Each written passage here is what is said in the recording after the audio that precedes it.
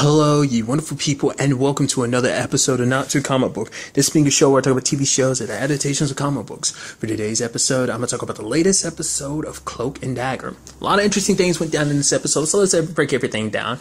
I'm kind of surprised that, it's kind of nice to see that they are kind of on good terms, both, Tandy and Di, especially they didn't kind of end off well, as we saw last episode. But I wasn't expecting her to kind of show up at his school like that. That's kind of interesting. I wonder will that be something she kind of does from time to time. Because, legitimately, it's something I brought up before, but I feel like that's going to complicate things between him and Vida, just because I'm thinking, oh, who's this, random girl you're chilling with? Especially because Vida knows that's the same girl that tried to steal his wallet before, so, I don't know, you just expect that to be the complicated situation, because it's not like Ty can say it explained everything about everything without it, I don't know, I feel like it'd be a complicated situation, so I'm kind of halfway expecting that to kind of pop up, but we'll see. But she does come to him and kind of tells him, obviously she took the files from Greg last episode from his safe.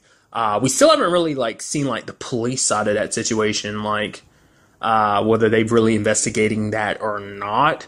Because it hasn't really come up. We don't even know what Tandy's mom is going through right now, because last time we saw, she didn't know about Greg being dead, but I'm curious to see, like I said, that was something that didn't even come up this episode at all. But she took the files. And she's, because I think you can't hide the bullet wound, but maybe burning his body and burning the entire office to cover up all his findings and stuff like that. Maybe that kind of covered up and burned a lot of the blood, so it's not easy to deal with or something. Maybe they'll treat it like an accident or something like. I have no idea. Like I said, that's probably something that's going to probably be safe for later on. But nevertheless, she's looking through the files, and she can't find the person at the center of all of this. She ends up, finding all these different lower-level executives, the B squad. She's trying to find, the A squad, the person that's behind all of this, connecting it. It's the only way she can find out what Roxanne is really up to and stuff like that. So for her, she's at a gala and everything, trying to get inside of all these people's head. Because it's kind of interesting, because they both have different perspectives on how they utilize this ability. It's oh yeah, maybe we can do. This gives us a one-way look into people's hearts. People are an open book to us. Obviously it's one way, but Ty looks at it as almost like an invasion of privacy, because it's you're taking a part of them that unless they volunteer that to you, you shouldn't really use that ability like that. But for Tandy, it's so much was taken from her already. Maybe if she uses it, she can take a little bit back. So you can kind of see her passing from one person to the next person. Everyone kind of hates this dude, that she's trying to figure out who he is.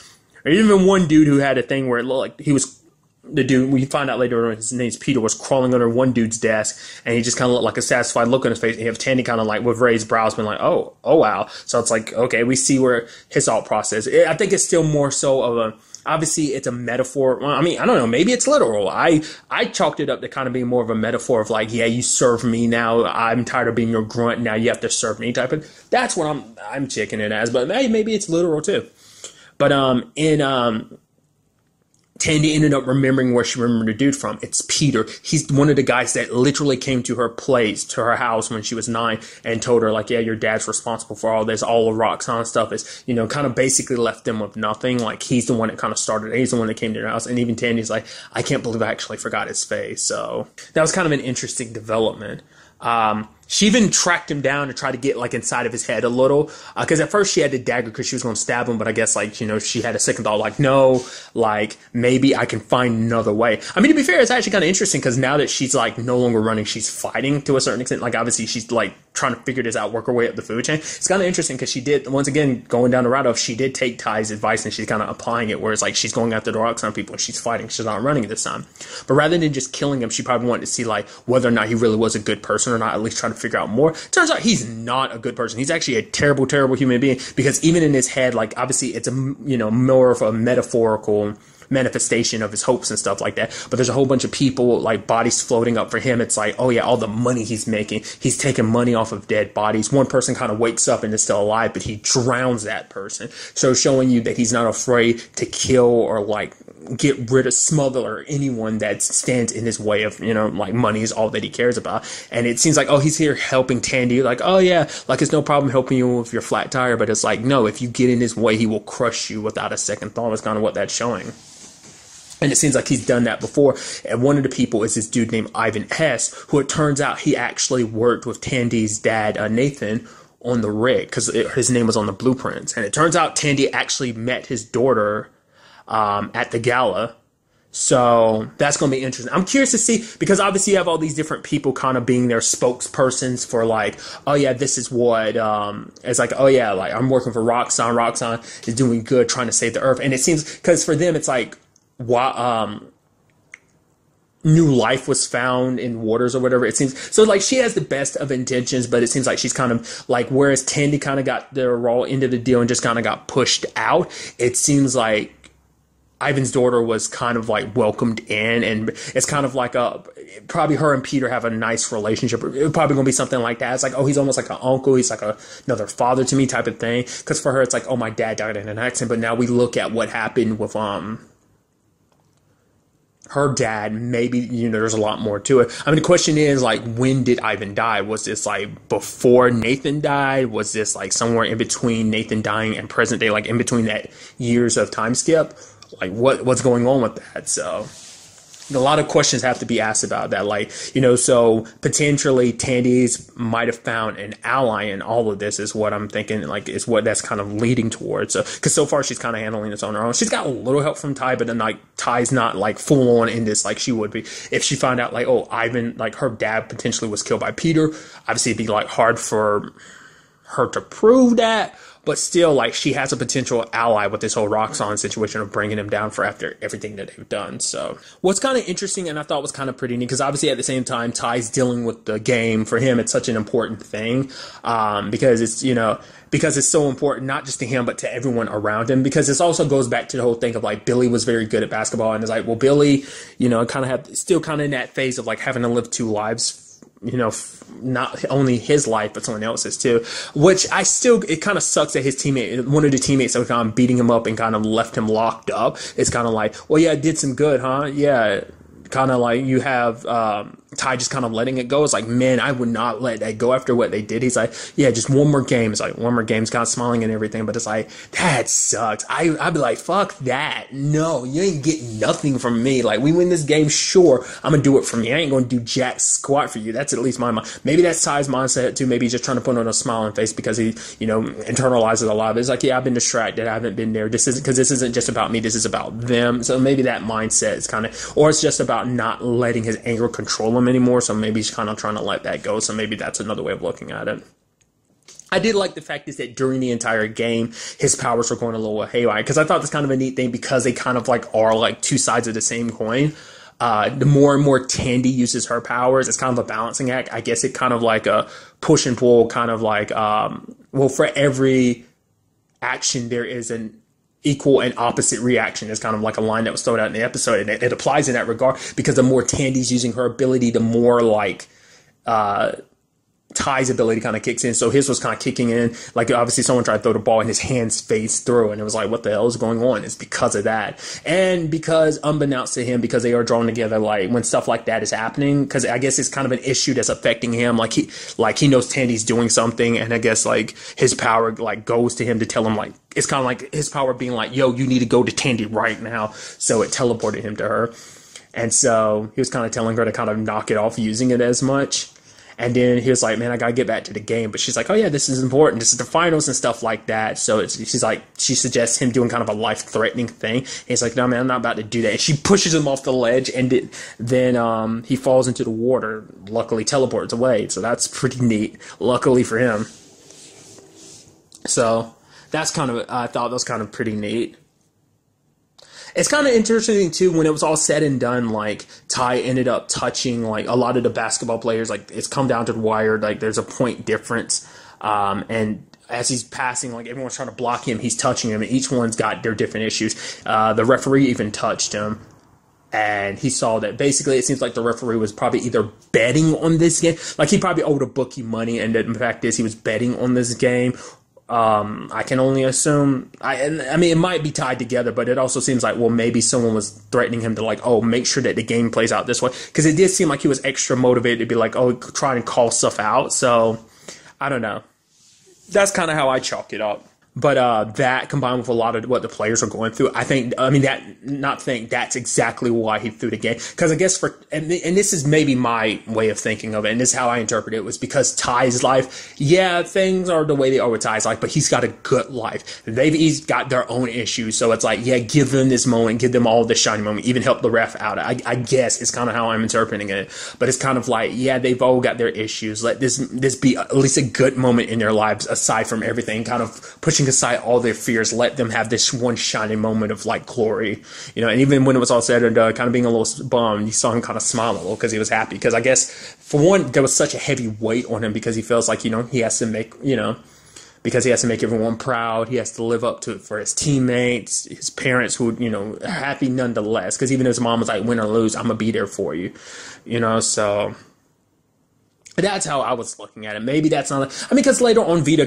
which I think is kind of interesting, that Vida can see through him. She's like, yeah, I know exactly what you did. He's like, what do you know? It's like, the ref, the other players. I'm like, okay, something's up with that. Like, shouldn't you be a little suspicious? Maybe that's just kind of being like, she's very good at seeing people. There might be more to Vida than we kind of think. Just the fact is that she can see through him like that. I just kind of, I don't know. I think there's more to it than that. But like I said, we'll wait and see. Maybe she's just very perceptive. But, that was just kind of interesting to me. But another interesting thing about Ty's situation is that we end up finding out that obviously one of the people that used to roll with his brother back in the day, Wayne, I was like, business is good for him and everything, and Ty's kind of happy and stuff like that. He's like, don't be kind of so caught up in the past, move forward, look forward and stuff like that. But sadly, when it was all said and done, Ty ended up getting teleported there at the end of the episode, and it turns out that that dude, who's a buddy of Billy's, is working with Connor. I was like, okay. So I was like, oh man, he's doing shady stuff. He's running the drug game and stuff like that. So it seems like he's the one that's behind all of this. Like, him and Connor are partners. But I'm like, oh, that kind of sucks. But then it turns out, no, he knows exactly who the hell Connor is. He knows Connor's is the one that killed Billy, and he's still working with them. And that's just the most disheartening thing, because it's like, oh, he thought like Wayne got away from all this world, that he's doing good for himself. But now it's like, no, because that was something I was wondering what was going to come up. Like, I thought maybe now,